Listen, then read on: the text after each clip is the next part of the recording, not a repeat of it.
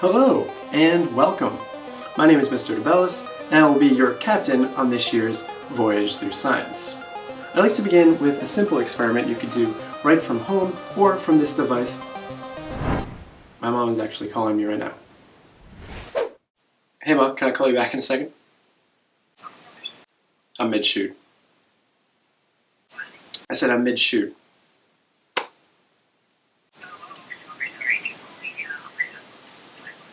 Alright, love you too. Bye. You used to call me on my... Where was I? I'd like to begin with an experiment that you can start right from home or on this device right here.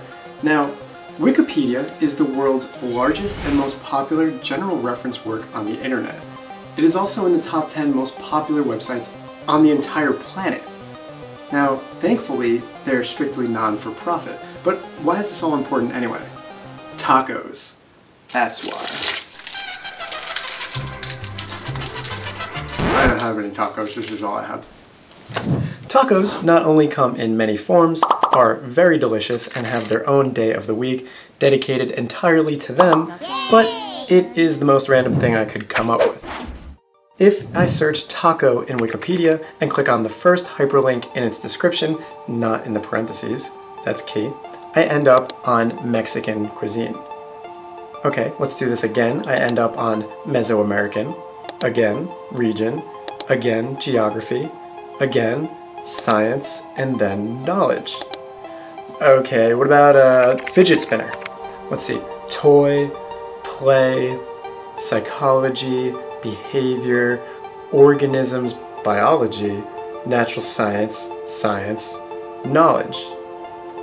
Okay, what about rapper Lil Yachty? Surely he can't lead to, wait, stage name, pseudonym, name, term, words, linguistics, science, knowledge. What? How is that? Okay, dab. Dabbing on them like they do. Minecraft? Fork. Ice cream? Gangnam Style? Leg warmers?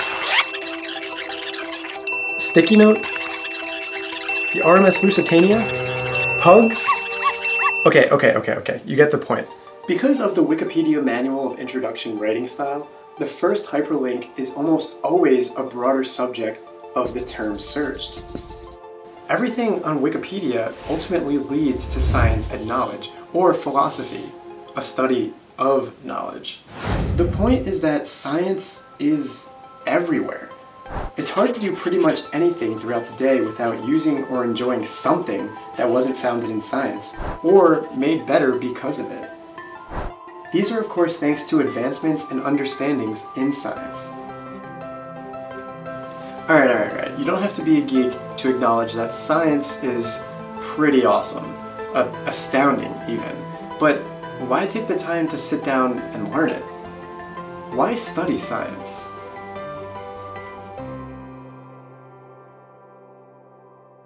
The chances are you've never heard of a charlatan, but you've come across hundreds of them in your life. If you've ever been to a circus, read the tabloids in the supermarket checkout aisle, or seen the movie The Prestige, you probably not only have a great taste in movies, by the way, but that's a personal note, but you have run into a charlatan. So what is a charlatan? A charlatan is a person falsely claiming to have a special knowledge or skill. In other words, a fraud. Neil deGrasse Tyson says, "For me, science is vaccine against charlatans. It enables you to know when someone is full of and when they're not. And that's power. It's power of protection for yourself. So you will not be exploited by those who do not have your best interests in mind."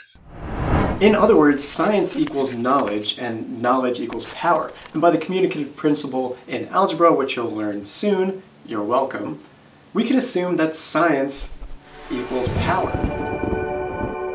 Thanks to various social media platforms like Facebook, Instagram, Snapchat, oh, real nice. Your generation is in the know all the time.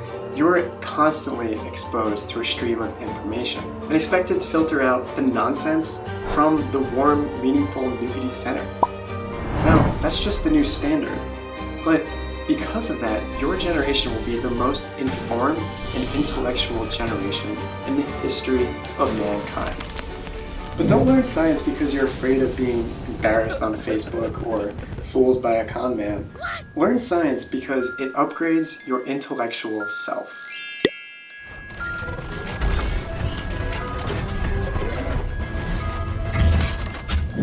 The truth is, science was the first subject humans ever knew. By observing and making sense of our surroundings, early humans tens of thousands of years ago learned to recognize patterns in the stars, helping to navigate the world and prepare for upcoming seasons. Without giving attention and note to our surroundings, we wouldn't be here today. You might even say that our ability to do science, that is, observe the universe, learn from it, bend it to our will, and communicate it, is what makes us, well, human. Generation after generation after generation, we've taught our youth the patterns we've learned about in the universe, passing on the torch of knowledge onto our kin of how everything else around us works, and how we could use that to our advantage to survive.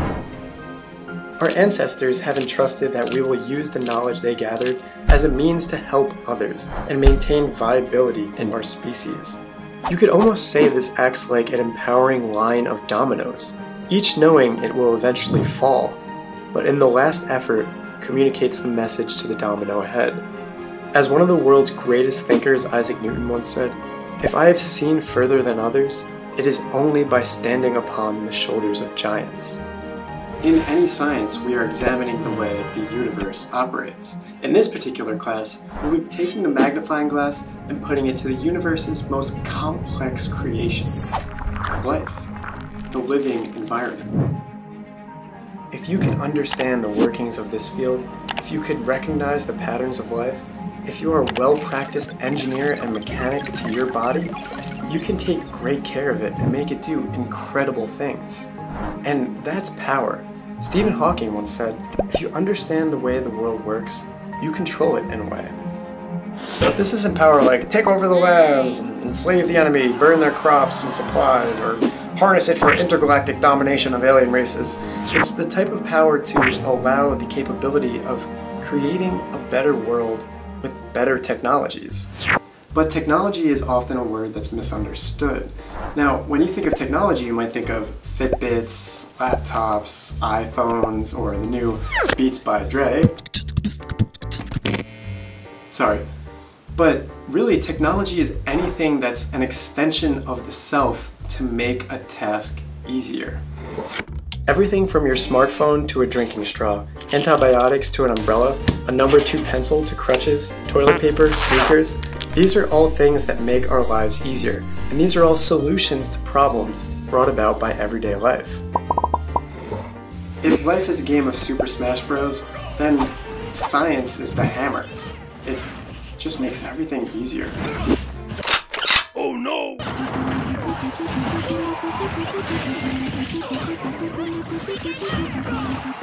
Now, I could give you the whole "with great power comes great responsibility" speech. Remember, with great power comes great responsibility.